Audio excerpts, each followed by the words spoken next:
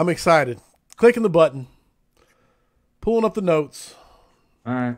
We are going live. Corley Moore, Firehouse Vigilance. It is Weekly Scrap 166. Ron Moore, he started his fire service career in 1968. He has served as a volunteer career from the lowest rank to the highest rank. He retired as a division chief out of McKinney, Texas. He has been heavily involved in training throughout his career and now operates a business to conduct vehicle rescue training programs across the country. He runs the University of Extrication website, which is a wealth of knowledge on the subject. And most of all, this is the most impressive thing, he is still passionate about the job. It is my pleasure to have Ron Moore on as the guest of Weekly Scrap number 166. Welcome, my brother. Thank you, Corley. I'm excited for this one. People are logging in. We're getting going. Is there anything I missed or anything I got wrong in the intro? I always like to offer that up so that my guests can correct me if I'm incorrect. No, the newest topic and most demand topic is electric vehicles, so we will address electric vehicles kind of throughout the evening, but there aren't really any answers to the electric vehicle. That is really the evolving topic right now. So we will address electric and autonomous vehicles and connected vehicles even as we go. I didn't even realize. Yeah, Craig D. Blake said more for the win. We got Corley Moore and Ron Moore. I know. In the Moore Fire Department. Absolutely. All right. We got it going on. Okay, let's get the sponsors. Let me see. Audience, everybody's logging in. Andrew McGinn said this is going to be good. I'm excited. This episode is brought to you by Key Hose. Check them out on Facebook, The Hose Experts. Speed Swivel. That is the solution for stolen, vandalized sprinkler and standpipe connections. Find out more at speedswivel.com. Affordable Drill Towers. Firefighter, owned and operated. The only thing that you can't do in an affordable drill tower is live fire. The Affordable Drill Tower. You can rappel, stretch hose lines, go through the stairs, go through the floor, do window bailouts, cut holes in the roof props, use the apartment balconies, pump the FDC, flow water. Call Steve, 844-55-TOWER, or drop an email to info@affordabledrilltowers.com. And as always, or sometimes I like to just highlight things that I love. I love Next Rung. And this one is something I'm just putting a spotlight on in the scrap. Next Rung is something I believe in passionately.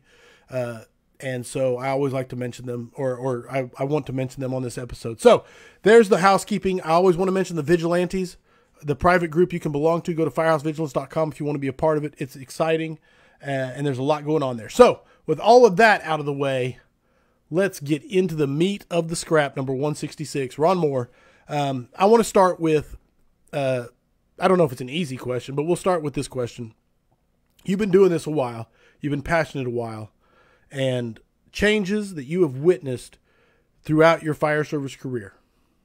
It's a very broad question, so you can go any direction you want. Yeah, there's two major areas. The vehicles themselves, the technology of the vehicles themselves have changed, and it's a challenge to keep up with that technology. But also, right along with that, our tools and our equipment and our techniques have changed as well. So it really is comforting to see terms that years ago were not known by the fire service. Now they become the norm. They're now in our blood. So it's nice to see that we're able to keep up with the evolving cars and tools and techniques.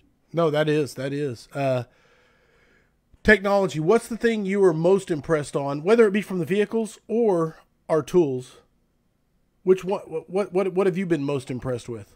With the vehicles themselves, the biggest change that kind of caused a ripple effect to us in the fire service was the boron type steels, the ultra high strength steels. That really came about 2012 model year and since then, and now it's continuing to evolve. So the boron, the ultra high strength steel, when it first came out, boron was a term that the fire service really hadn't heard of, and now that winds up being a term that I can use that in any class I teach and everybody recognizes it. So I like to see that. The biggest change in tools was the salesman said, look at the change in cars. Your tools, rescue tools, are older, so you need to come up with newer equipment that's essentially boron capable, if there is such a thing. And then right along with the changes in the tools and the changes in the cars was changes in techniques. So that still is something that I would like to address. That the fire service, fire rescue service, we have some good techniques, but we train on junkers and we rescue people out of brand new cars. So there's a jet lag there that we really need to, as trainers, we really need to address. No, no, that's powerful. And so, and you say everybody knows boron steel, but is it the structural elements, the just throughout the vehicle, like what the pure strength of the boron steel? Where is that?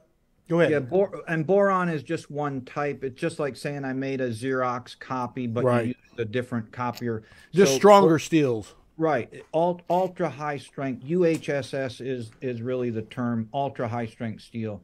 So it became common by 2017. We started to see some of the early efforts around 2020, even 2012 as early as that. And a lot of it is because the government now has ramped up their crash test standards. So one of the ways the manufacturers are addressing the crash worthiness so they can get that 5-star crash rating is by beefing up the strength of the steel that is in key areas. Gotcha. And that's what we're trying to overcome with the improved tools. Right. And I do not get me wrong. I am not a rescue specialist at all. So my ignorance, I'm just going to throw the questions at you and let you run with them. Glass. I heard that the glass is all going to be safety glass by, I don't know what year. Is that happened? Is that going to happen? Yeah. It's something all of the glass in windows, side windows, rear window, roof, and windshields, all of it is called safety glass. But the types of safety glass are the laminated, which is common to our windshield, and then the tempered that breaks into the small nuggets. What I've traditionally been, you go pop it and boom, it turns into pellets, right? So there is one of the new requirements came out in 2017 from the federal government in North America is in a rollover situation, essentially unbelted, unrestrained occupants need to be kept inside the vehicle. Well, one of the ways the manufacturer, several manufacturers came up with dealing with that, let's just laminate the side door window glass. So it is possible now and getting more and more common on late model vehicles, 2017, let's say, and newer, for a firefighter to use a spring-loaded center punch or sharp pointed object to punch a door window, and all it does is crack. It doesn't break into the nuggets. So the thing about the thing about laminated glass that's different from windshields. A windshield is the same type of glass essentially, but it's all glued in. Laminated glass in, let's say, the driver's front door window is only secured at the bottom because the window has to go down to allow ventilation, allow the door window to work. So for rescuers, we should not be stumped by laminated window glass in a side door. It'll be the driver's front door or passenger front door most likely. So if you hit it once with a spring-loaded center punch and it makes that little BB mark, you hit it again. Okay, the second time I get the same BB mark. Now it's a miniature windshield. Use any tool or any technique that you already are using for a windshield, but you only have to cut across the bottom. Okay. The top edge of the door. You only have to cut across the bottom of the window pane. Then you can pry that bottom out, pull it down, and the whole pane of glass, it's a small windshield, the whole pane of glass comes out because the sides and the top are not secured at all. Right on. And this is not a standard. This is just a way that they've made it. It's an option. To meet a requirement. Right. It's one of the ways. Another technology that is very, very common now is roof airbags that deploy in rollover situations. They come down deep enough to block the window. That's another technique that manufacturers come up with to try to keep unrestrained the customers we're trying to serve, trying to keep the unrestrained customer inside their vehicle. Just having less ejections on rollovers and bad wrecks. Actually, the standard is ejection mitigation. They don't come up with a solution, but laminated glass is one possible solution. Roof airbags in rollover deployments rather than impacts is another solution. So there's a couple different techniques. If everybody was seat belted and drove at a normal speed, we wouldn't have near the problem. But unfortunately, people yeah. exist. Our job security exists because it is job security. Yeah. The human factor. Absolutely. So laminated glass should not be a stumbling block. It should. Don't look for it to be identified. It may be, but it may be black letters on in a dark situation. So just hit it with a punch. Go with it as if it's tempered. Hit it with a punch. It breaks into a little BB mark. Hit it again, another BB mark, and then just immediately recognize what you're dealing with and go with the removal. And treat it like a miniature windshield. Like a miniature windshield. Exactly. I love that. Okay, that's easy for even my firefighter brain to remember. All right, I'm going to catch you up with people here. Stephen Bryant said, Ron, listening in from Jordan, New York. Had Ron come to Scanitaly's for school bud rescue when I was captain there. John K. Johnson said, okay, thank you. I was like, I'm butchering that. Yeah. John K. Johnson said, my man, Ron Moore, thanks for your support, JJ. Nate Sturm said, love this topic. Thank you. Rick Huck said, he and the late Billy Leach, two of the very best. Jaime Reyes out of Plano says, Ron Moore, my man, literally wrote the book on vehicle extrication. Proud to have learned so much from him over the years. Yeah, Jaime's a high up now in the department in the city where I live, so it's pretty cool. No, I'm proud to call him a good friend. So, yeah. And Mike Cornelius Sr. said, changed from a crowbar to the jaws of life in 1970. So, you got some old salty dogs in here talking already, so it's good stuff. All right. The Skinny Atlas school bus program is something that reminds me, Corley, we should probably talk about the NFPA standards, because NFPA, the standard that is most applicable to our whole overall topic is 1006. Right on. It's the technical rescue professional qualifications. So the current edition is 2021. You can access it free if you don't want to pay for it if you're not a member. You go to nfpa.org/free access, I think it is, and you can come up with 1006 and read the document. Chapter 8 is what chapter 8 and chapter 9 is what we really are talking about. Base the standard off of what you're trying to meet. Yeah, I mean there's what they call chapters. There's chapters on rope rescue and trench rescue and all, but 8 is on common passenger vehicles, and chapter 9 is on what NFPA calls heavy vehicle rescue. Okay. And real quick, I don't want to break your flow, but if any of the vigilantes can find a link and send it to me, I'll post a link to that. If you can't post a link because of spammers, and I can't allow them. But if you send me the message on Facebook, I'll post the link so that people that watch can click on it and go to NFPA. But go ahead, Ron. Sorry. So the problem is, as a trainer in a department, I want what personnel do I want to be awareness, operations, and technician level qualified or competent, as NFPA calls. So I as a trainer, decided, since it's not in the NFPA and it never will be, I decided for awareness is everybody. So operations level is what essentially all crew members of all departments, volunteer or career, should be trained at. Operations is skills. It talks about, in NFPA, it talks about a car on 4 wheels. And then they have what they call technician level, which is a car, a common passenger vehicle, a car on its side or on its roof. So what the problem was for trainers is what qualifies as a car, what qualifies as a heavy vehicle. So I arbitrarily said between chapter 8, operations and technician, and chapter 9, I went with 10,000 GVW.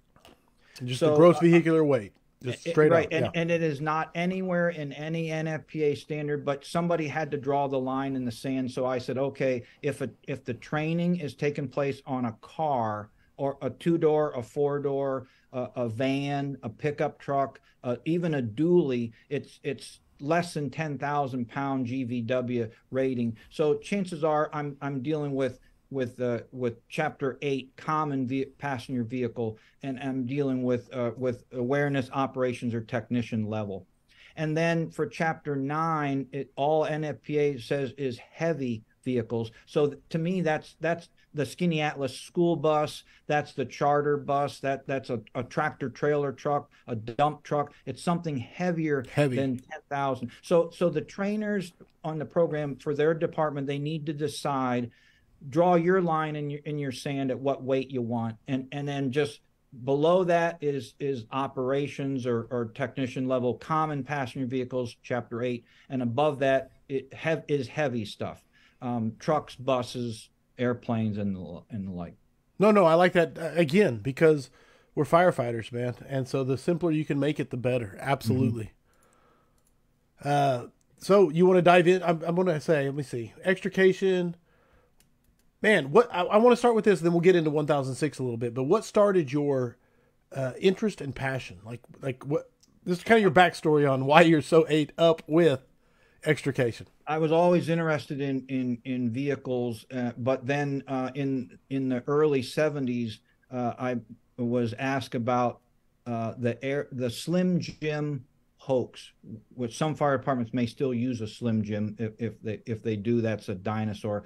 But there was a story going around about a Slim Jim going down inside of a door of a car, and it deployed the side impact airbag, and the Slim Jim tool flew up and killed the police officer that was trying to open the door. Well, the whole thing was bogus. So that really locked me into, okay, somebody representing fire rescue needs to stick up for the fake false stuff that's out there. So the Slim Jim hoax got me started. And then at that time it was airbags. So I came up with the 5, 10, 20 for airbags. And at that time, Oh, wow. airbags didn't exist in the rear seat belts like they do now. Right. And we didn't have roof airbags, and we were just at the infancy. So the airbags kept me going. And then that transitioned into the hybrid issue about 2000 with the Toyota Prius, and everybody was asking about the hybrid. How do you deal with a hybrid? Because they are slightly different than the conventional vehicles. And then that transitioned into the boron steel and the new steel, the new tools, and the new techniques. And then now the latest requests I get, the most common requests I get now are for EVs, electric vehicles. Everybody wants to know what's new and different and what's the latest on electric vehicles. So it really has been driven by the change of the industry and you trying to say someone in the fire service has to keep up with this.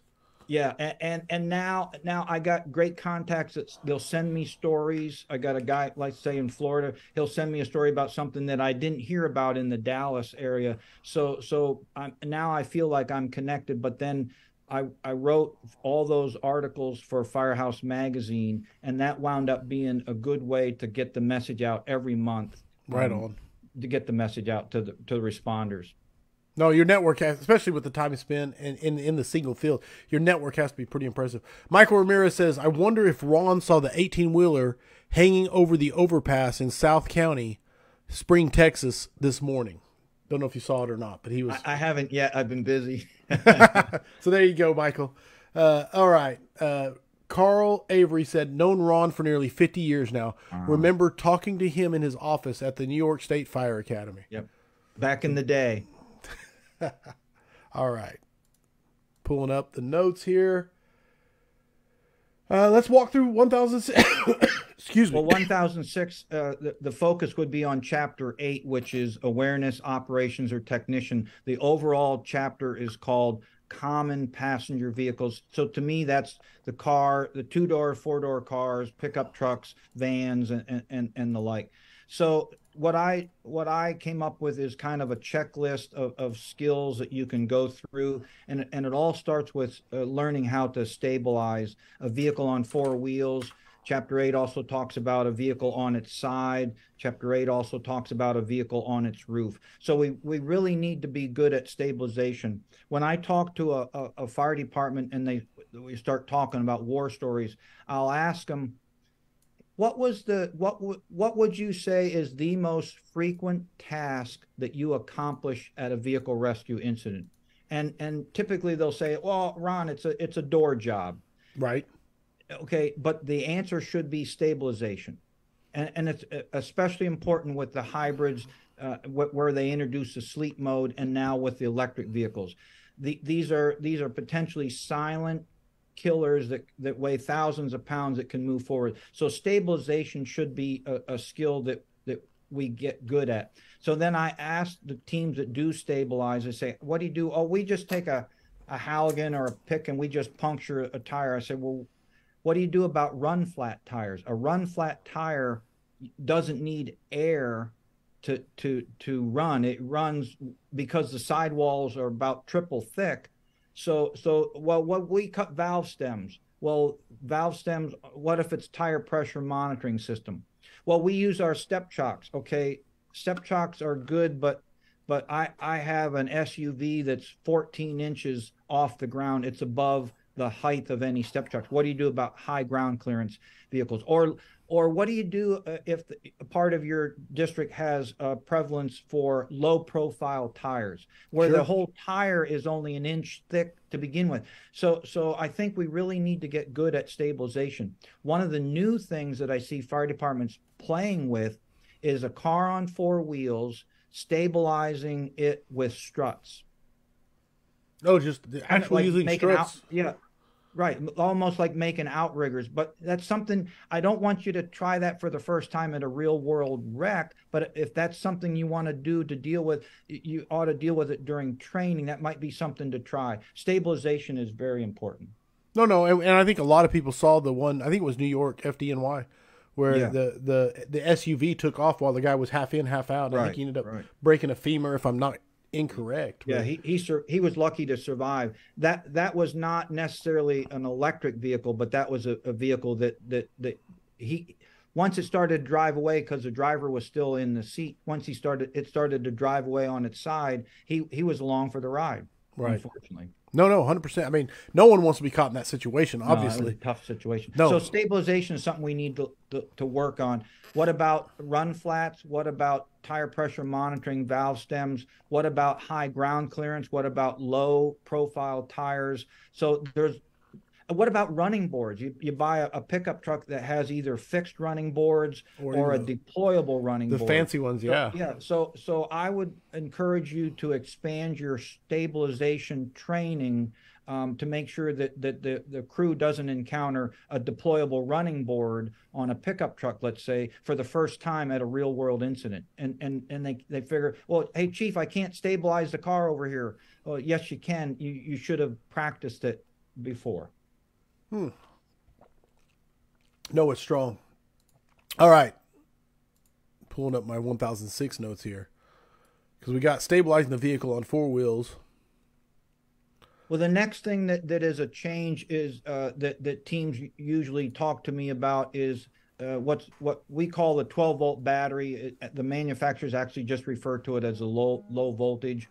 I learned through General Motors, just this week, that they are going to produce a vehicle where the hood is permanently shut. So yeah, because they say there's no usable parts, nothing that responders need to access in the front area, the frunk area. So because I don't want crew members standing in front of a vehicle, I don't want you to be messing around with the front hood latch. The better technique for forcing open a hood, if the inside latch doesn't work, is to get somebody by the front tire on each side, and you simply make a gap, pry the hood up, cut the hinges, and use the front latch as the front hinge, and you tip it forward almost like a Corvette. foreign sports car. But it's much more reliable and so much quicker, and it doesn't allow or doesn't require a firefighter to be in front of a vehicle before I can get this thing shut down. Right, right. No, I love it. I love it. Trunk and trunk tunneling. Trunk tunneling is something that the crews need to do, and the scenario primarily is, a four-door, let's say a four-door car that crashed under a tractor trailer truck, the trailer of it. So whether it hit at the rear or it hit at the side, the only access you have, the sides are restricted. So you what you do as an officer, you stand at the rear of that vehicle and you say, I want to take this sedan and I want to make it into a hatchback or a lift gate, or I want to make it into an SUV. What's in the way? Well, obviously the back window, the trunk lid, the speaker deck, the back of the back seat. So your end result is a boarded patient on the interior of the car could be loaded onto a board and brought out the back end that you just gutted open. Right. So it can be done. I do it every time I have a tractor trailer truck where we can shove a car underneath it. But you could do it with a car just sitting on its wheels if you just draw a line in the sand, in the dirt on each side and say, this is the edge of the tractor trailer truck, or put cones there. You can't go in, you can't go forward. You only have the butt end of this car. So trunk tunneling is a very good skill. Now, Corley, there's one problem, that one risk involved with trunk tunneling, and it's if I put my key into a trunk of a typical automobile, when the trunk latch releases, the trunk lid comes up. That's because there's tension steel rods under that back speaker deck that are torqued, so they release. Don't cut them. With a power cutter can cut them, but it's spring steel. So the spring steel could cause a ding in the cutting edge of the blades of your cutter, which would weaken it at that time or weaken it in the future. So those trunk rods, those spring steel tension rods are you can just prime out, or you can cut the sheet metal that they're attached to at the ends. But you want crews involved in trunk tunneling to avoid physically cutting those rods. The springs themselves? Yeah, because it's spring steel, and it has a potential to cause damage unnecessarily. Nice. Man, I'm trying to think. I've done a lot of extrication, but I'm not an expert. So I'm looking through 1,000 the list of skills. What's the next one that you think is the most important? I mean, obviously you start with stabilization. Well, the good news on boron and ultra high strength steel. The good news is the door latches haven't changed for years. So you could still have a 1970 vintage power spreader and use it to get a door open. The latch mechanism is still a 4,000-pound safety latch, and the hinges can be cut or pried. It might take a little bit more effort today, but we can get the doors open. If there's boron steel in the car, it might be inside the door, it might be in a collision beam, but it's really not causing us any issues or any problem. So the good news is, a brand new car, I can still use old school techniques to get the door open and probably get the door off. The issue that next becomes, I want to jack the dash or roll the dash, which is probably a well-known technique. I have some hard impact, head-on or offset collision, and that whole front end has crumpled back onto the front seat occupants. So with ultra high strength steel, it will not tear like we're used to. The ultra high strength steel that's in the lower A pillar, almost all of the B pillar, potentially even in the C pillar, it has to be completely cut. So even when you're working on a 20-year-old car for training, you should still require your participants to totally cut wherever they used to just make a nick in it and tear it, because on a modern day vehicle with ultra high strength steel, it is less likely to tear and more likely to be completely cut through. Gotcha. So it just won't rip apart like we're used to, or like what we see with the cars we're available to work on. Correct, but it does in training because the cars are 10 or 15 years old. They're the junkers, but it won't work tonight out in the street because it's a 2021. And we're reinforcing habits that will not work on modern cars. No, yeah. All right, question coming at you from Gus Salcido out of the Metroplex area there. In a passenger vehicle versus 18-wheeler underride situation, what would be your preference? A, leave the vehicle in place and extricate the patient, or B, separate the passenger vehicle from the 18-wheeler and then extricate? And I know there's a lot of variables there, but yeah, and another variable would be related to separation would be lifting the heavy object. which a heavy wrecker could do, or we could do potentially. My experience has been with the underrides that the vehicle, if the passenger vehicle hit the larger tractor trailer truck at a high rate of speed, it probably is now impaled. So it's not going to pull apart like you want it to. It's not going to separate like two pieces. That should always be an option, but the norm probably will be stabilizing as found and then working the vehicle apart. The trunk tunneling, for example, or side doors and total sidewall removal, because it probably won't pull apart like you're wanting it to, like you're thinking it will. Almost like MOI, but mechanism of injury or mechanism of impact. How much of them have become intertwined, so to speak? Yeah, and I would always keep moving the truck as an option, but be also careful about the emotional state of the truck driver. Because if the truck driver, if they were the driver that was there when the car crossed the double solid yellow line, they now may be an emotional patient and they may not be controllable like you want. So you may want to consider our own personnel, or somebody that's not personally involved in it, if you are going to try to move the tractor or move the heavy object. Don't, Okay. just be careful of the mental attitude of the driver. No, always. Yeah, no, that's solid. Kelsey Trotty says, Ron Moore, 3 exclamation points. The man that made me fall in love with extrication. Learned so much from him. Wish I still had my book I got from him. Jonah Fateg says, for a front dash displacement, does the new high-strength steel make it easier to achieve more push or harder, given that it provides increased resistance? It makes it harder if you don't do total cuts. If where we used to just tear it and pry it with a ram or pry it with a spreader, if you just use your cutter to cut it completely through, it seems ridiculous. Why do I need to do this? But the boron will separate if you separated it manually. The other thing, Corley, that goes with the lower A pillar ultra high strength steel is the structure of the dash. The dash or instrument panels have a dash support pipe. It runs from the A pillar on the driver's side. It goes all the way across. It's like a spinal column, goes all the way across the dash to the passenger side. So the steering column on the driver's side is bolted onto this pipe, the dash support pipe. On the passenger side, or it's bolted up to it. On the passenger side, the passenger airbag is bolted onto it. The problem is the only securement points were at the A pillar on driver and passenger side, so it would wiggle in the middle. So what they call the center tunnel, the manufacturers still refer to it as a tunnel. They put at least two, one or two dash tie downs.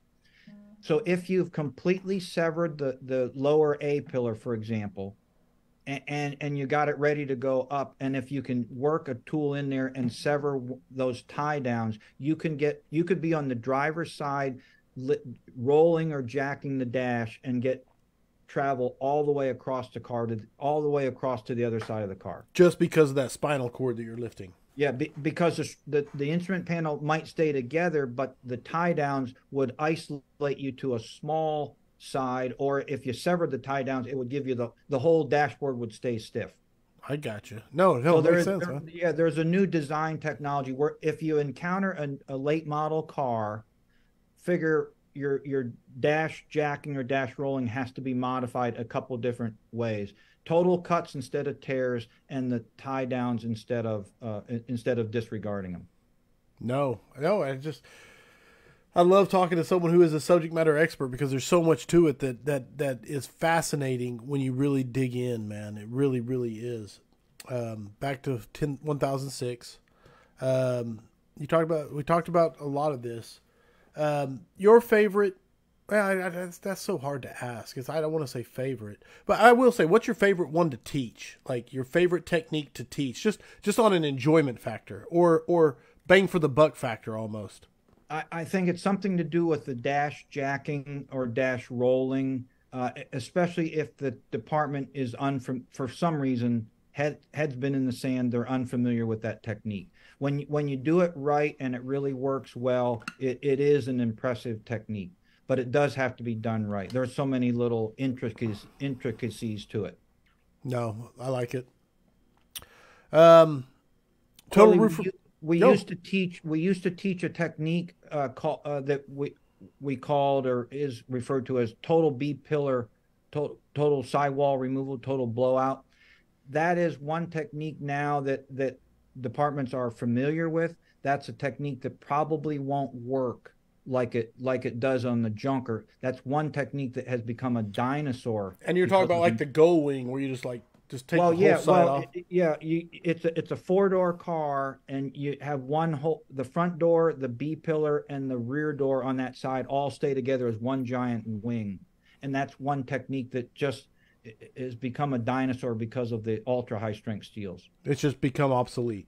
Yeah, we're actually in the same amount of time on a modern day vehicle. Open the front door and remove it. Open the rear door and remove it, and then attack the B pillar, three separate items, you'll actually get the work done quicker on a modern car than the total sidewall removal or Oh B pillar. wow, no, because I mean, I'm that's one of the techniques I'm familiar and comfortable with, and I didn't know I was operating with a dinosaur. So it's good to know. It really is. Nate Sturm says, "Can you talk about the use of your opinion on reciprocating saws versus boron rods? Do you recommend or go another route?" So I did a couple of tests now. The most recent one was a couple months ago with a reciprocating saw. I used a corded reciprocating saw. I think it was like a 11 amp, so it has some beef to it. It should be a variable speed. It should have an adjustable shoe on it. So what I did is I went to here in Plano. I went to the Lowe's store and bought Bosch blades and I bought $100 worth of recip saw blades from between Elliott, Ace Hardware, Home Depot, and Lowe's, and of 10 different types of blades. With this powerful saw, I was able to get four of them that actually were effective in cutting the boron. So I've been to departments that have, well, we have Hurst tools. And what do you do if Hurst tool number one fails? Well, we have four of them on the rig. Okay, do you have a backup? So for the average fire department, I would say your backup could be or should be, no matter what you have for your frontline boron steel attack, make sure you have at least a corded recip saw with a boron capable, like a Diablo blade that can go through it. It's gonna take a lot of more work. It's gonna take a lot more time, but you really need to have recip saw is a good backup to cutting boron. Now, I want to ask on your. I know you just did this research, but was it certain brands that were very good? I don't want to say very good, like you're Yeah. endorsing them, but certain brands that were better, or was it a lack of consistency between the same brand? Does that make sense? What I'm asking? Yeah, no, the winner that we have always had, the winner that is known throughout the fire service is Diablo, which is only sold like at Home Depot. They are an expensive blade. So ironically, I had a blade from Bosch that was designed for stainless steel that I bought at Lowe's, and the Diablo sales rep for this state came to my home afterwards to look at the results. And next thing I know, I hear him on the phone to his boss in Atlanta, and it turns out Bosch owns Diablo. Oh, So the Bosch blade was about half the price. It was designed and sold in Europe initially, and it was a good performer. There was a couple of Bozo blades that are designed that are mild steel and not have never been changed or never been upgraded by the blade manufacturer. They have a lot of marketing, but they just have never addressed the ultra high strength. So Diablo remained from years ago and remained recently like the top dog. okay. No, and it's easy to remember. Again, I love stuff that firefighters can lock in their brain. Diablo. Yeah, the devil. Yeah, the devil, man. If you want to cut more on steel, there where you going. Robert Ramirez, my man, South Florida, says, when accessible or identifiable, the radio straps or tie downs are a great contingency cut plan to create more space or get more rise. Now, that's a little Greek to me, but does that make sense to you? No, and what you should do is what he's talking about is the dash tie downs, or could be one of them or two of them that are holding the center of that dash support pipe. So if while a crew is working the exterior of the car, let's say the lower A or whatever they're doing outside to prepare for, if you can get somebody, even if they have to squeeze between the bucket seats, if you can get somebody to use a long blade recip saw or an air chisel or something just to cut those tie downs, it will make it's a huge benefit. It will make a huge difference to your results. Gotcha. So right back to that spinal cord. Yeah, yeah. Right. It's just Okay. knowing a little bit about the technology, about the design, and about the features of it. Love it. Love it. Keep the questions coming, man. Ron is killing it. Pulling up my Electric 1,000. vehicles, Corley, on electric vehicles, the ultra high strength steel is now essentially across the board on any electric vehicle. Tesla, all four of the Teslas, Ford, Kia, the ultra high strength steel is there. So if you don't have the capability and don't have the knowledge to deal with ultra high strength steel, it is already in your neighborhood. No, without a doubt. Christopher Armiger says, Chief Ike just went to the UK and did some high pressure work. Are we getting closer to disassembling for extrication versus dismantling? Should we start practicing with impact drills instead of cutters and spreaders yet? What's your thoughts? Treat an entrapment like a banana. You want to learn how to peel the skin away from the banana to get to the core. You want to learn how to take away the parts of the car to get to the patients. So if it involves physically cutting and removing, that's your technique. You go with it. If it involves unbolting or disassembly, that's a technique. The heavier vehicles, which is chapter 9, the heavy vehicles disassembly is mentioned several times as a very viable technique because the metal may be so heavy and so physically strong that disassembly winds up being a key tactic for you to use. So you're peeling the skin off this banana to try to get to the core. You're removing the car that's obstructing getting the patient out. So it really comes down to your scene size up. I hate to say that, but your assessment of what you're dealing with. Is disassembly going to be faster or destruction? Right. Right on. Right. No, exactly. I like it. Also, what you want to do is you don't want to walk up with a tool in your hand and say, what can I do with this tool? It should be you walking up to the car. What do I need? I need this done. I need this done. Okay, now what tools do I have within my resources to accomplish that task? So we shouldn't be some tool dependent. We should be task dependent, and then what tools will solve those tasks. No, it's Maslow's hammer, which is if you have a hammer, every problem looks like a nail. Yeah. And so, 100%. It makes complete sense. I love it. Okay. Now, you brought up electric vehicles, so this brings me to, let me get my notes. Hold on. My Vigilante question of the week. The Vigilantes, of course, is the private group that you can belong to if you go to firehousevigilance.com. Always like to make a plug for it. But this one comes from Craig D. Blake, who was making comments in here earlier, but it's an electric vehicle question, so I wanted to segue to it. And he said, based on the recent electric vehicle fires in the aftermath of Hurricane Ian and documented rekindle events after EV fire extinguishment across the U.S., do you see changes in operational doctrine for EV fires evolving away from water extinguishment? So long-winded question, but I wanted to throw it at you, and then we can talk about EV fires and what you're seeing and all of your thoughts on it. Well, it's a very common or very current topic, fire suppression. The problem has been identified for years. It didn't take the salt water in Florida to identify it, although that just exasperated it.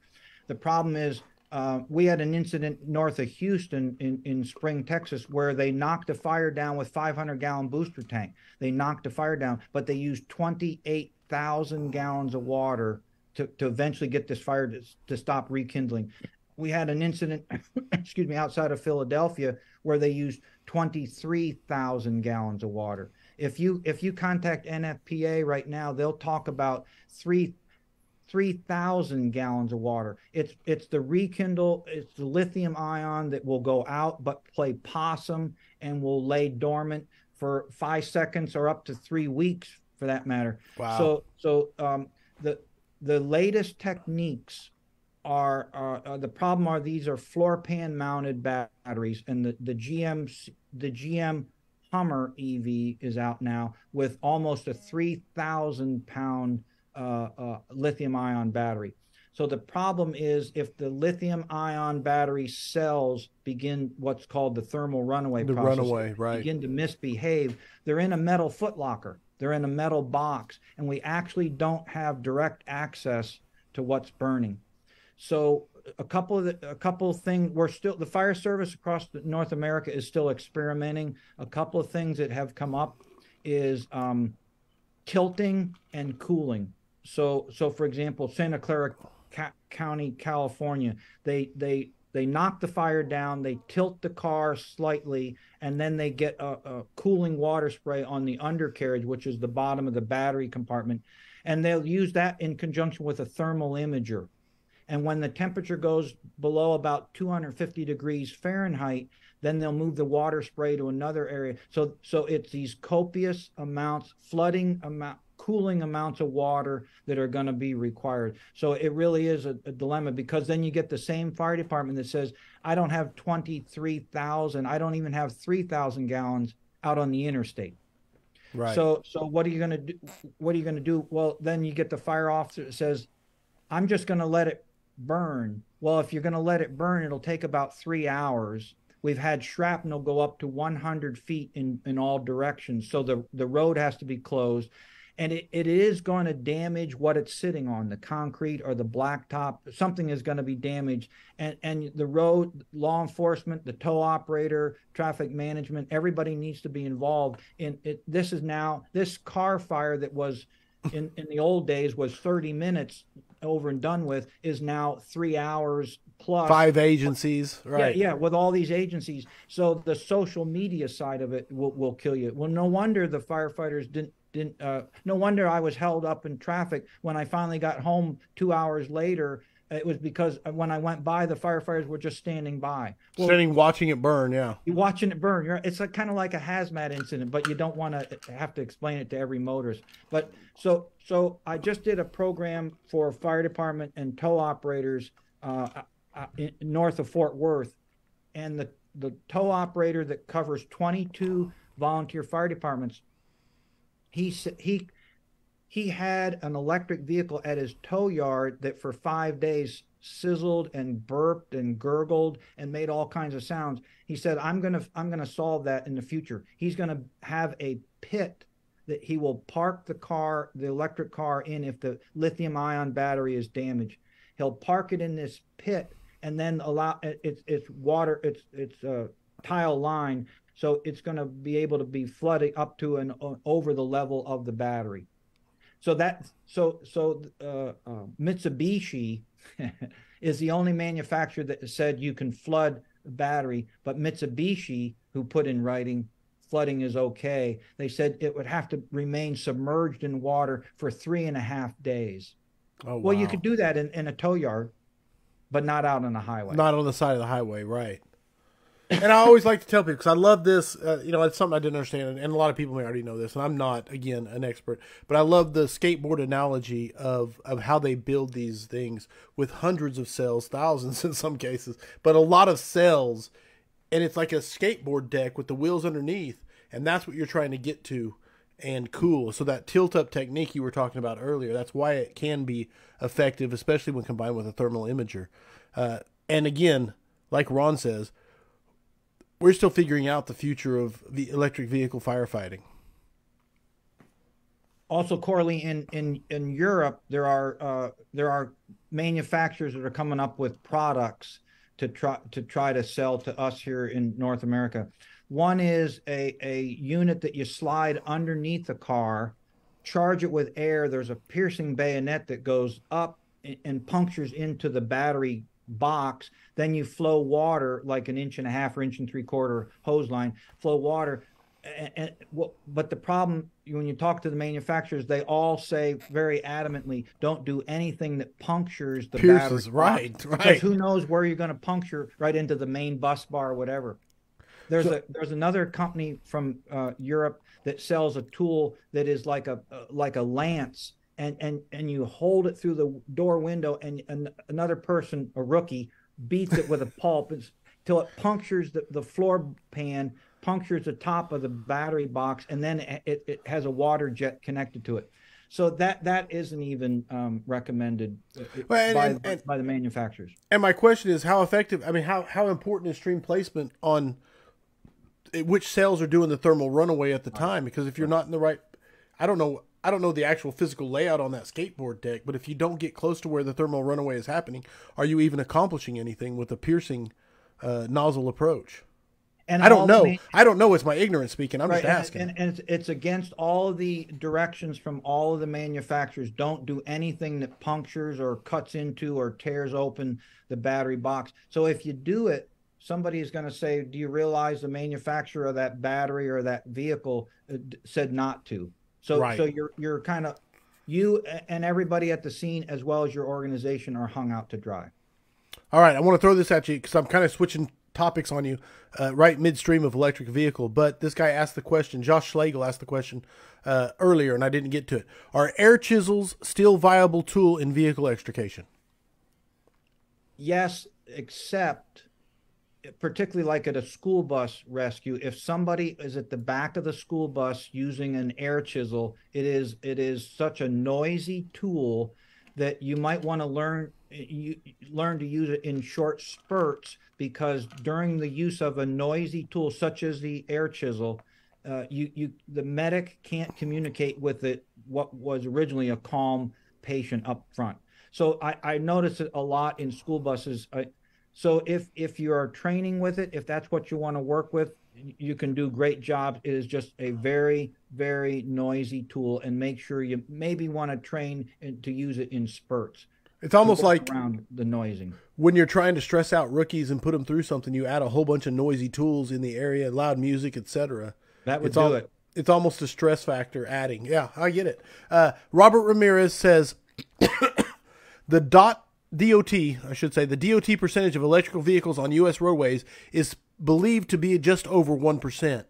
As that number inevitably increases over the next decade, the fire service is going to have to play catch up if we don't get ahead of it as an industry. And I thought that was a great comment on where we're basically what this conversation is about. Yeah, and for example, the automakers are already looking at the next chemistry for high voltage batteries, something that is less volatile than lithium ion. So let's say next with 2023, just pretend for a moment they automatically all switched away from lithium ion. We, the fire service, would still have lithium ion batteries for another 10 years. Just Right. the leftover. So we are always playing catch up, even when the technology goes on. We're always playing catch up. John K. Johnson says, Ron, talk about the fire blanket. So with the fire blanket, which is a product that's being commercially available and being marketed, one of the problems with the fire blanket that we've experienced already is it's a tarp. You can use it. It's like $8,000. You can use it a couple of times. The problem is lithium ion cells generate their own oxygen. So the blanket is like a giant tarp that you let the car sit for an hour with this tarp around it, and it suffocates the fire. Well, it works for an internal combustion engine with ordinary combustibles, but it might not be as effective for lithium ion where it generates its own oxygen. Plus, if you use the fire blanket, which departments could, I mean, you could purchase it. If you use the fire blanket, the instructions say to leave it blanketed for 1 hour. So now your car is smoking and off gassing, and the road is closed, and your crew is there for an extended duration of time. Mm-hmm. Standing around with what is exceptionally a car cover while people drive by wondering what the hell's going on. A reusable blanket, but it is a commercially available product. Nate Stern wants to know, we always debate this at our department. What are your thoughts on leaving the tires inflated or deflating them after stabilization during vehicle extrications? One of the things, I could go either way. If a team deflates tires, they should be trying to take the load off the suspension. So there should already, prior to any deflation work, there should have been cribbing or step shock, something applied underneath. You're trying to relax the suspension system. Now, leaving the tires inflated would work. Again, there still would be step shocks or cribbing under the car. one of the rescue techniques that I teach now is how to properly and slightly lift the vehicle so your partner can slide the cribbing or step shock, say, under the A pillar or under the C pillar. There is a way to actually lift it where you wouldn't have to deflate the tires at all. Where I run into that the most is when the tow truck guys say, I hate when the fire department's at a crash scene, I always have flat tires. Okay, well, you're the tow truck guy. You should have a rollback. You should be getting this car up on, it doesn't matter if there's air in the tires or not.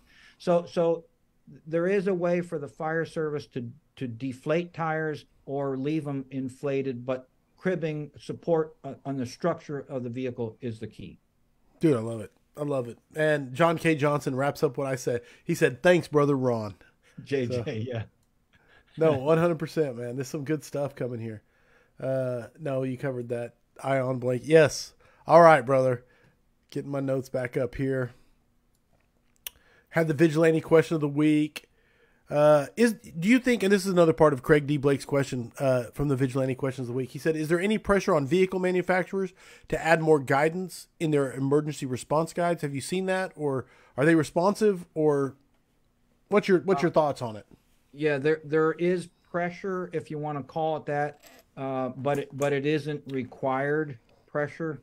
So the manufacturers are trying to deal with how better. What better could they say? How could they recommend improvements in our firefighting? Because they don't want the bad publicity. Right. But there is no requirement that they have to experiment or have to tell us how actually to deal with their vehicle. So until there is requirement, we're not getting solid information. They're getting information because they're trying to address news media type, social media type bad publicity. So if I forced you into a box and said, play Nostradamus and predict the future, okay? And I know that's a very open. Do you see like, is submersion going to be a deal? Is it going to be portable tanks? Where do you think it's going? Or do you think technology is going to catch up and we're just going to be playing catch up? There's going to have to be a way, whether it's a tool or a technique, I don't know. There's going to have to be something comes about that we take the burning, the thermal runaway, cells that are inside this metal footlocker box, and we somehow cool them. General Motors has a new battery, high voltage battery called the Altium, and they're telling firefighters that the vehicle, as long as the 12-volt system is still intact, they have designed a way internally that the battery will deal with its own fault, will deal with its own thermal runaway. That may be a new evolving technology as well. But in the meantime, we don't have 23 or 28,000 gallons of water to cool a vehicle out in the interstate. Right. No, 100%, man. It'll be interesting to see how it plays out over time. Science is amazing and firefighters are amazing. That's the two things I know. And no matter what the challenges that have been thrown, we've always managed to figure it out. Yep. All right. I love to ask this question. Book or books that you think firefighters should be reading. Doesn't have to be fire service related, and it can absolutely be fire service related, but I always like to ask, what books do you think firefighters should be reading? I subscribe to a bunch of magazines. A lot of them are free subscriptions. They're like sponsored magazines. So there are one is called Charged, and that is a good magazine that I get a couple times a year. I think there's like 4 times a year, and it's all about electric vehicles. And there's a lot of, Corley, I think rather than documents, there's a lot of online stuff that you can check up. That's where the rabbit holes come up because you follow one story and follow another story. But so it really is an uphill struggle to keep up to date and keep involved. I don't know that there's any book out there per se. Our techniques, fortunately, 2012 to 2017, we really did a lot of work with techniques. And those techniques, other than dealing with the boron steel, those techniques are holding and performing well. So it's nice to see we've almost stabilized with our ways to get people out. What's changing still that we have to keep up with is the evolving technology. The Beautiful. electric vehicles, autonomous vehicles, vehicles that are plugged into charging stations, that kind of stuff. Right on. And we didn't even touch on like stationary charging stations and the challenges of that. So I love it. Yeah, it's real easy on the public charging stations. If you get a call to one of those where the vehicle's plugged in and on fire, you treat it like wires down. They all are AC, alternating current AC feeds. Then they become DC within the electric vehicle itself. So it's wires down. Wires down. You quarantine the area. You request a utility company to shut down the power, and then you go in and deal with the problem. The public charging stations are easy to deal with. What's going to be where most of the electric vehicle charging is taking place is in person's home, in their driveway or in their garage, and Right. and now Ford is making a big deal. They're just one of them, making a big deal about buy chargeable. So in the event of a power failure, the battery of my F-150 Lightning pickup truck will recharge. Backfeed the house. Yeah. Backfeed the house. Yeah. So now you have the utility company come and kill the power at the structure fire, but yet the lights stay on. It's because the plugged in truck or car is in the Ford Lightning is keeping everything energized. You got hit by lightning, all right. I want to throw this at you because Carl Avery asked, any problems with runoff from cooling water on EV fires? Is that an issue yet, or has anybody done research on it? The further it is an issue, the runoff, the further west you go, the more they treat it as hazardous material. The bottom line for most of us is the runoff is no worse than it has been with a conventional internal combustion vehicle. What is different in an electric vehicle fire is the smoke. If there's a stage where it just gives off clouds of white or brown or black smoke, that is a very toxic smoke, hydrogen fluoride. So that's a very toxic smoke that if the vehicle firefighting goes on for more than 20 minutes, chances are you need another crew. You need a RIT team to come in because your SCBA won't last that long. So rather than have a firefighter just not wear a mask, an electric vehicle fire, I don't want him to wear a mask, and then when the bell goes off, he still has firefighting. He takes the mask off and ditches it. Well, you're going to really be exposed to some bad stuff. So the off-gassing has turned out to be more lethal or more hazardous than the water runoff. Than the runoff. Okay. Yeah, the incident in outside of Philadelphia, Lower Merion Township, the chief told me, he said, Ron, when we were fighting the fire, the guys kept slipping and sliding.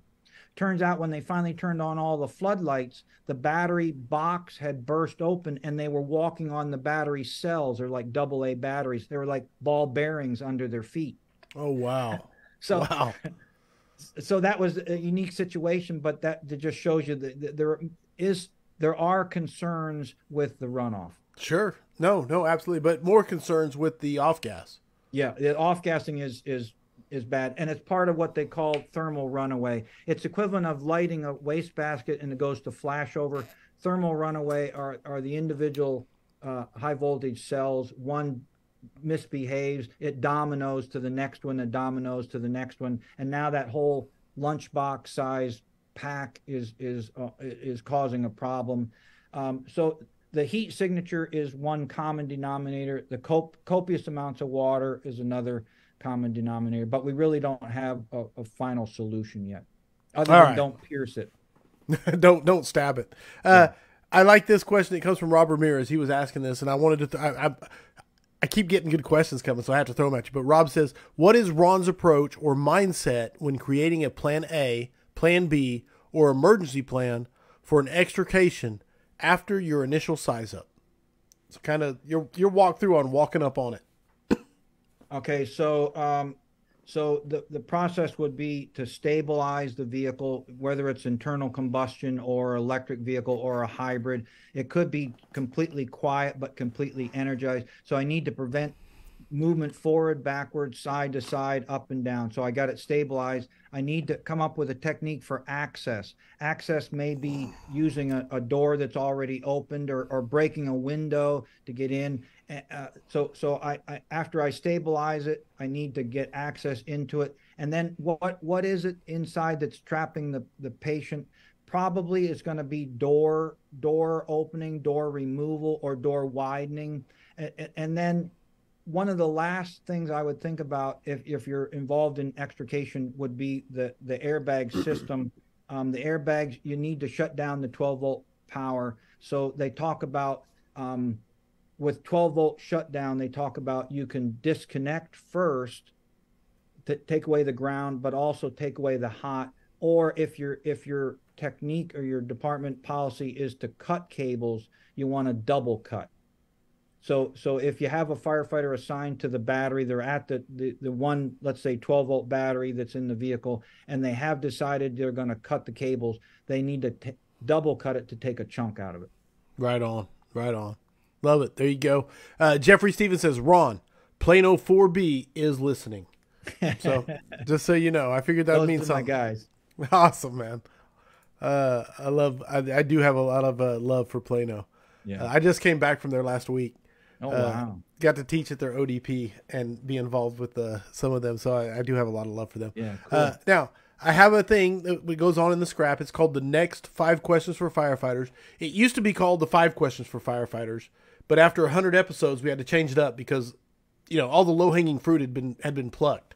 So the next 5 questions, and we're getting there on the next 5 questions, to be honest. But long story short, the questions are the answers are completely your opinion. There is no right or wrong, and the points are arbitrary, assigned by me and the audience. So my question for you is, Ron Moore, are you ready for the next 5 questions for firefighters? Sure. All right, here we go. Number 1, what single characteristic makes the difference between a run-of-the-mill firefighter and the top-tier, go-to, badass firefighter? The fact that the situation that firefighter encounters, they've already experienced it in training. If you can experience it in training, you're better prepared to deal with the real world. Ooh, I like you know why I like the answer is, and I'm being serious here, because most people say like motivation or grit or determination, but what you're talking about is the preparation, which is completely controllable. Man, I do love that answer. The real world should be a repeat of experiences already gained through training. Ooh, I really like the concept, because everybody can be a top tier go-to badass firefighter if you're willing to put in the training. Yep. Ooh, I like that. That's max points, 100%. And that's an easy one. I mean, that really is an easy max points. All right. Number 2, if you could go back in time and give yourself one piece of advice as a rookie, what would it be? When I originally attended my first training programs, I had a little notebook, a little spiral bound notebook that fit in my shirt pocket. Nice. I thought at that time that everything I needed to know about the fire service would fit in that book. and that book would fit in my shirt pocket. How wrong I was. It's a lifelong endeavor if you really want to get into it. Dude, I love it. I'm grabbing this right here. I keep these. I had to grab one because I keep them right here. These little things. Yeah. I keep these. I filled it up real quick. I have to label them like. Usually they last me about 6 months, but I put all my genius thoughts in these. But anyway, there's not that many genius thoughts. But nice. I love that. I love that. So because you use a spiral bound notebook that would fit in your pocket, you get max points for number 2. Number 3, what is your favorite training drill? I think it's the participants are not allowed to see the situation, and it's a drill that is realistic within their capability. So they walk around to it, they walk out to it.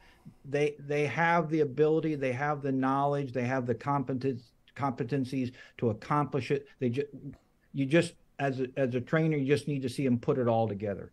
Dude, I can tell you've been doing this a while. This is really, really solid stuff, brother. I know that I give out max points like candy, but that is a solid answer. So 4 for 4 on max points. Final question. Heavy fire. There's no There's no extrication involved in this question. So we're going heavy fire and searchable space. Would you rather be assigned to the nozzle or first in on a VES?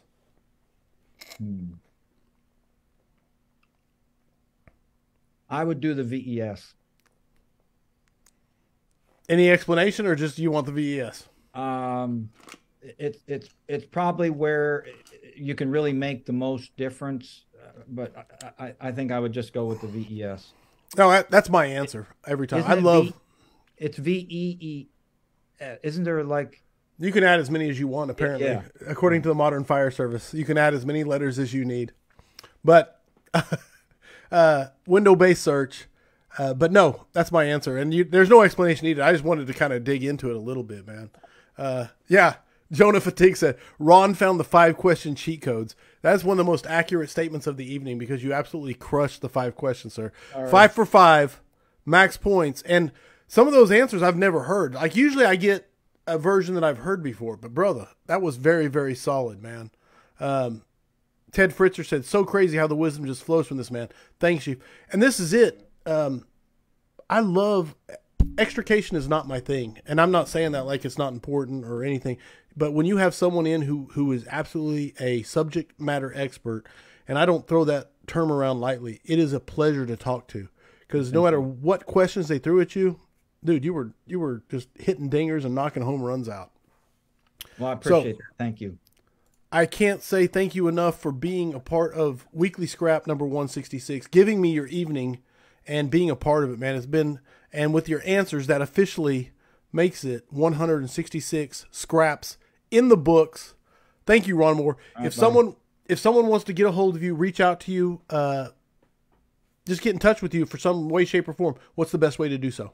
The email works, rmore@fastmail.us. That works. It comes in as an email, and then probably within a day I can get back to them. Solid. All right, housekeeping, finally wrapping it up. The Vigilantes are getting after it, man. If you are not a part of the Vigilantes, go to firehousevigilance.com. You can sign up and be a part. We do a forum once a month. Ron Moore, in fact, was our first guest at the Vigilantes, and so that's why he's here now. But he came in and talked about electric vehicle fires, and it was a lot of fun. And but we're getting ready to have our 6th forum, which is crazy because we only do them once a month, and I can't believe we've already been doing it for half a year. So if you want to be a part of that, go to firehousevigilance.com. This next month, we're discussing a podcast from Refined by Fire where Shannon Stone comes on and talks leadership, and we're going to pick that apart. So it's going to be a blast. Let me keep on reading. The Scraps killer lineup continues for 2022. John Spira is next week, Fit to Fight Fire, followed by Sean Duffy of Build Your Culture, and then Joe Yowler, South Carolina. I'm excited to say, man, the Scrap is killing it. From Ron Moore to Joe Yowler and everything in between, it's been an unbelievable 2022. New way to get stickers, okay? You can still rate the podcast and get stickers and send me screenshots. But if you rate the book, the 9 L's, I should have had a copy here to hold up. The 9 L's of Leadership, Corley Moore, go rate it on Amazon, give it 5 stars. Don't give me 4, don't give me 3, because that don't give you stickers. Please don't send me screenshots of your 1-star reviews. But if you give me a 5-star review, I will absolutely bribe you with stickers. So do so, and I will send them to you. And then you can put them on your Yetis and your coolers and your fridges and everywhere they need to be. That's everything. If you know anybody that wants to sponsor the Scrap, reach out. Just like Key Hose, Affordable Drill Towers, Speedswivel.com, and who am I leaving out? Corley, don't do that. Affordable Stand. Oh, I got them all. Yeah, Next Rung. I love Next Rung. All right. My brother, Ron Moore, thank you for giving me your evening and being such a phenomenal guest. Audience, you are the ones that make the Scrap magical. I really do appreciate all of the great questions. You are the ones that, without you, the Scrap would not exist. So, with all that being said, I hope the tones stay silent. Unless it's burning, everybody stay safe out there. Thanks, Corley.